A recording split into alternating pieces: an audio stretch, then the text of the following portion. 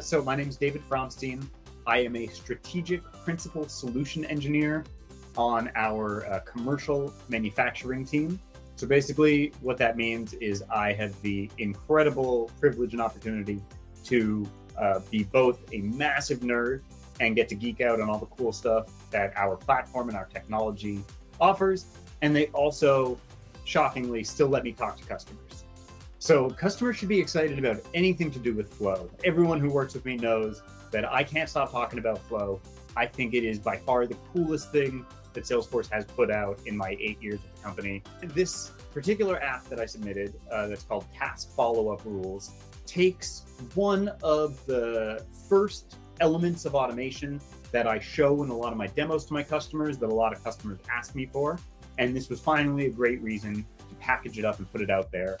And essentially what it does is it allows admins, it allows business users, not just admins, to create rules that allow the logic to automatically create a follow-up task when an initial task is logged.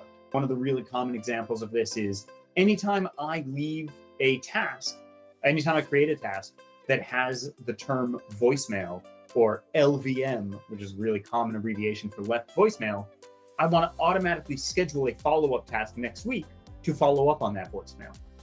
Or anytime I log a task with the subject sent quote, I want to automatically follow up tomorrow to check in on that quote. So this is something I have demoed dozens and dozens, maybe hundreds of times. And my customers always ask me, how can you set this up? And I've walked them through it. It's not a very challenging process. But what this app does that I think is really fun is instead of hard coding the logic into a flow itself, it actually abstracts the logic away into a custom object. This is super nerdy, but if you bear with me, it abstracts the logic into a series of custom object records. So you actually never need to go into Flow.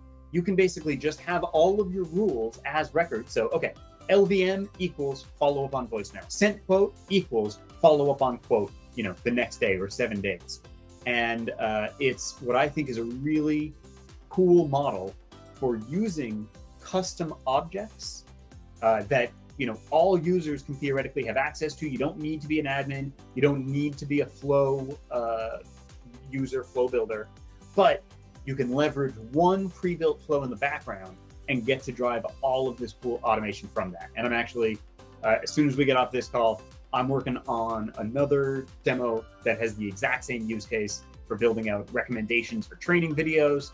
It's going to be really similar, and I think this is something that Flow users, it's maybe a little more advanced, but once they start using it, I think there's going to be all sorts of cool applications. And where I'll start is by saying, you're never going to know everything about Salesforce. It's just not going to happen. The platform is way too big. We are innovating way too quickly. So you really just need to accept that you're never going to be able to know everything all at once.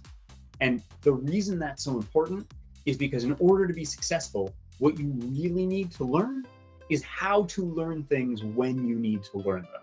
And especially with Flow, which can be really intimidating, the learning curve can be a little steep at the beginning.